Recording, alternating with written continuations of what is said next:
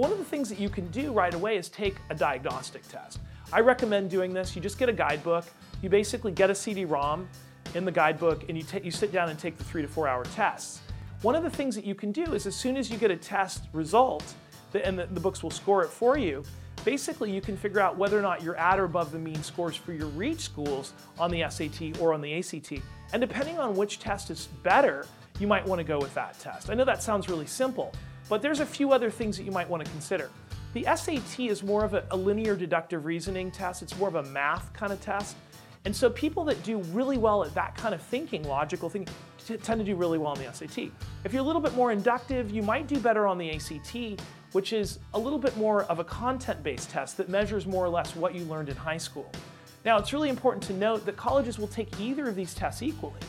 Now, the most important thing is that you have your test scores are at or above the mean scores at your reach colleges. That's the most important sort of test to be able to test which of these tests is the right test for you.